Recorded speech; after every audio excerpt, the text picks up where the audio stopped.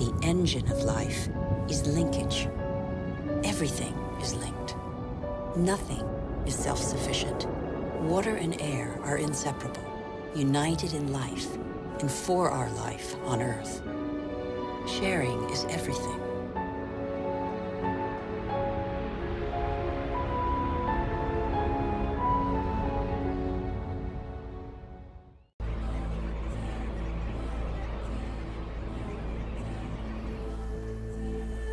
The Earth is a miracle. Life remains a mystery.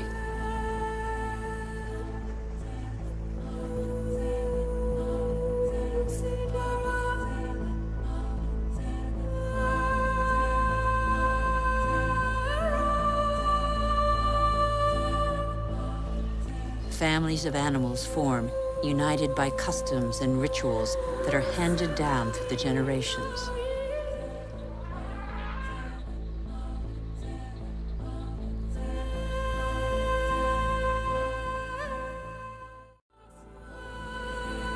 In the great adventure of life on Earth, every species has a role to play. Every species has its place. None is futile or harmful. They all balance out.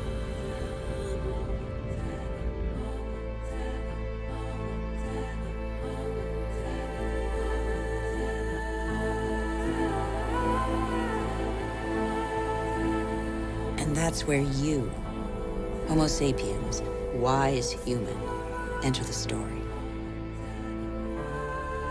You benefit from a fabulous 4 billion-year-old legacy bequeathed by the Earth.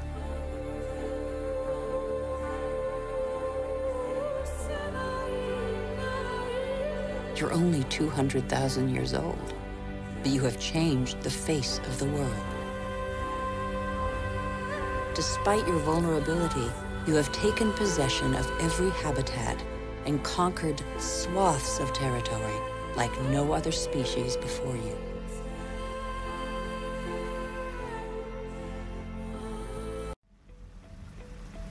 In the United States, only 3 million farmers are left. They produce enough grain to feed 2 billion people. But most of that grain is not used to feed people. Here, and in all other industrialized nations, it's transformed into livestock feed or biofuels.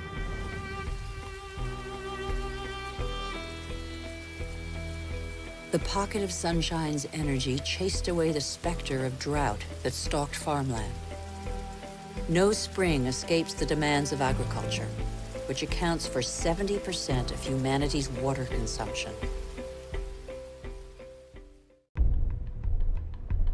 The more a country develops, the more meat its inhabitants consume. How can growing worldwide demand be satisfied without recourse to concentration camp-style cattle farms? Faster and faster, like the life cycle of livestock which may never see a meadow. Manufacturing meat faster than the animal has become a daily routine. In these vast food lots trampled by millions of cattle, not a blade of grass grows.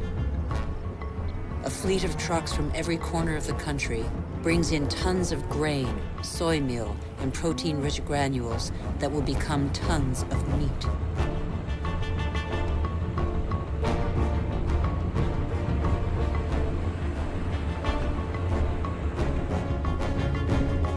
The result is that it takes 100 liters of water to produce 1 kilogram of potatoes, 4,000 liters for 1 kilo of rice, and 13,000 liters for 1 kilo of beef, not to mention the oil guzzled in the production process and transport.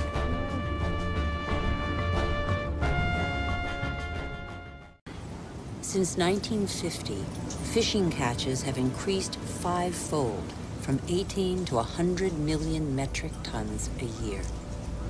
Thousands of factory ships are emptying the oceans. 3/4 of fishing grounds are exhausted, depleted, or in danger of being so. Most large fish have been fished out of existence since they have no time to reproduce.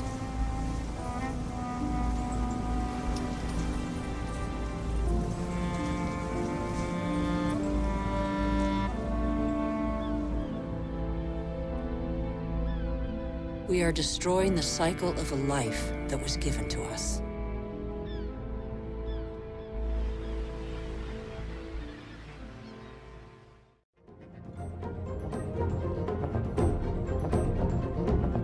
Water shortages could affect nearly 2 billion people before 2025.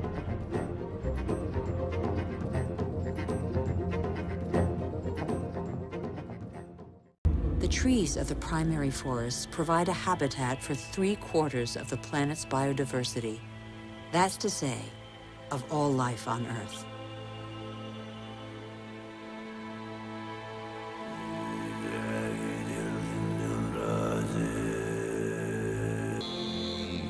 But in barely 40 years, the world's largest rainforest, the Amazon, has been reduced by 20%.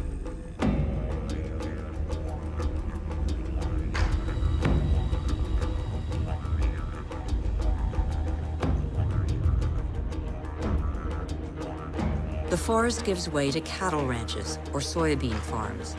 95% of these soybeans are used to feed livestock and poultry in Europe and Asia. And so, a forest is turned into meat.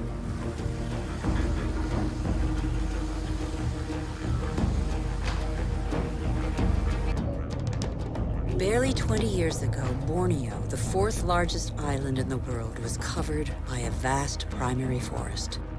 At the current rate of deforestation, it will have totally disappeared within 10 years.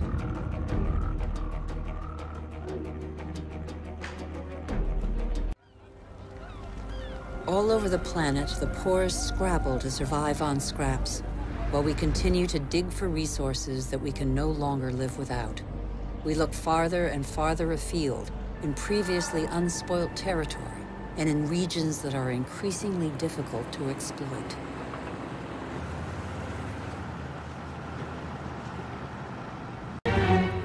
It's all about carbon.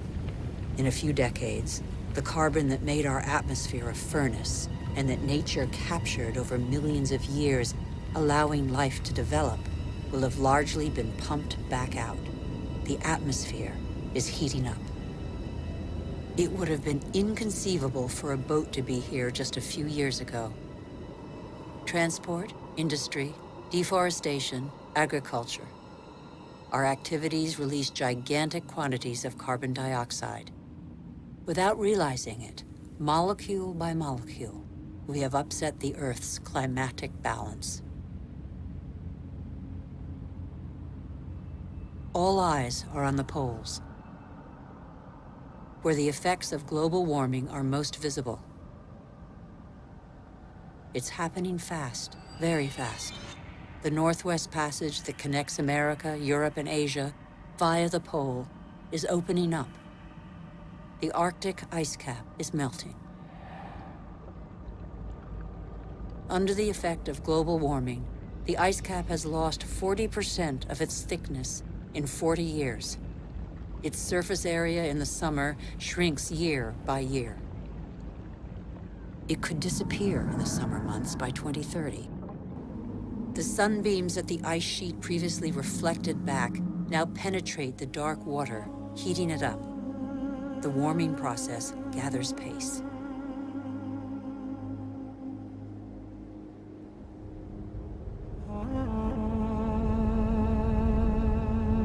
This ice contains the records of our planet.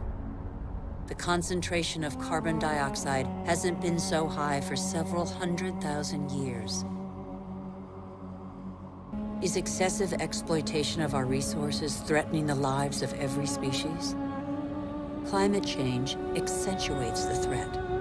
By 2050, 1/4 of the Earth's species could be threatened with extinction. In these polar regions, the balance of nature has already been disrupted.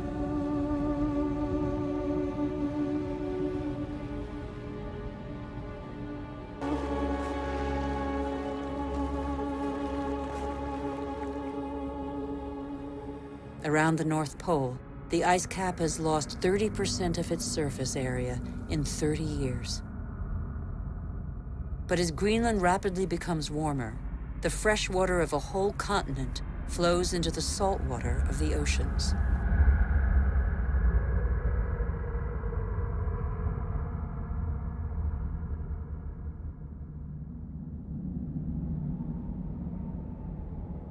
Greenland's ice contains 20% of the fresh water of the whole planet. If it melts, sea levels will rise by nearly 7 meters.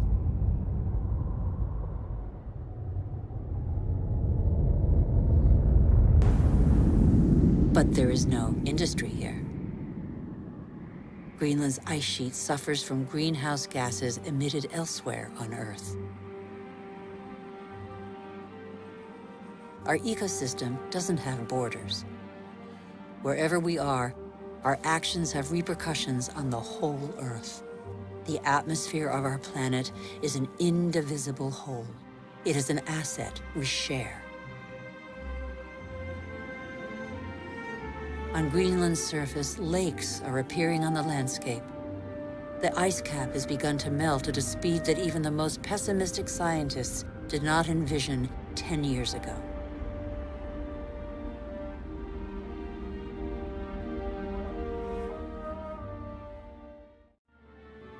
As the fresh water of Greenland's ice sheet gradually seeps into the salt water of the oceans, low-lying lands around the globe are threatened. Sea levels are rising, water expanding as it gets warmer, caused in the 20th century alone a rise of 20 centimeters. Everything becomes unstable. Coral reefs, for example, are extremely sensitive to the slightest change in water temperature. 30% have disappeared. They are an essential link in the chain of species.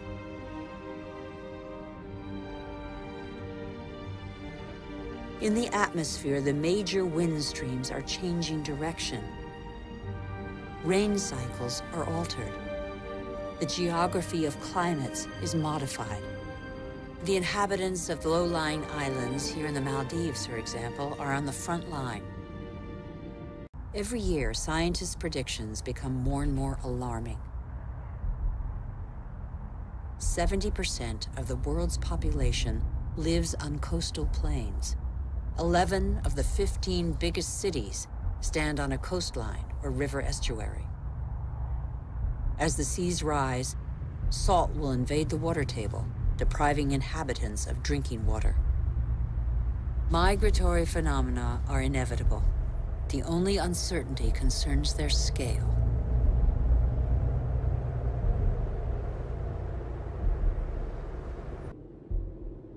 The clock of climate change is ticking in these magnificent landscapes. Here in Siberia and elsewhere across the globe, it is so cold that the ground is constantly frozen. It's known as permafrost. Under its surface lies a climactic time bomb. Methane, a greenhouse gas 20 times more powerful than carbon dioxide.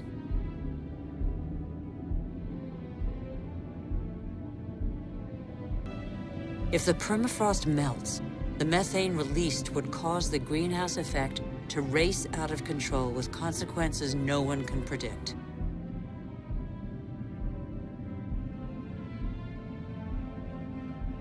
We would literally be in unknown territory.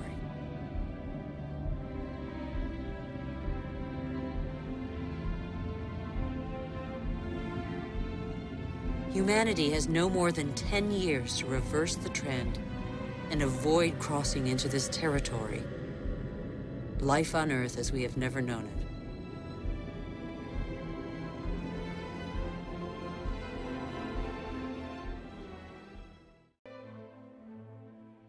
We have created phenomena we cannot control.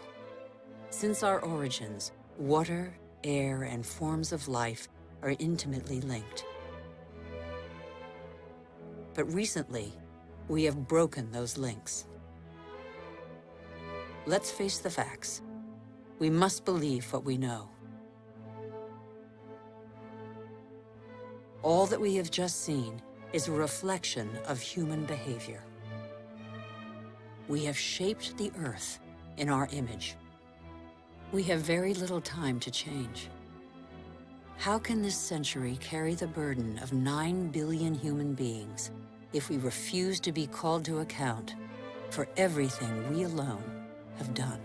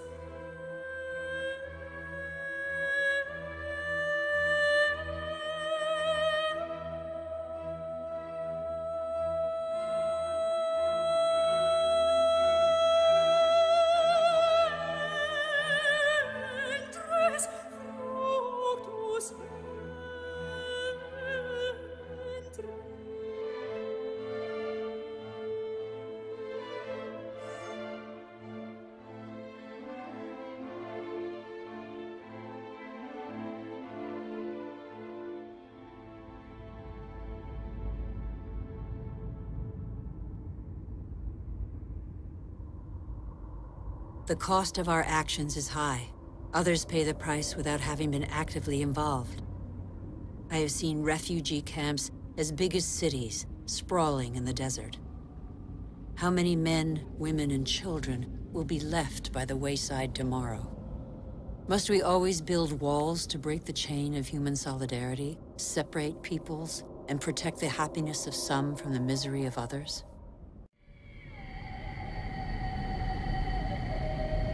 It's time to come together. What's important is not what's gone, but what remains. We still have half the world's forests, thousands of rivers, lakes, and glaciers, and thousands of thriving species. We know that the solutions are there today. We all have the power to change. So what are we waiting for?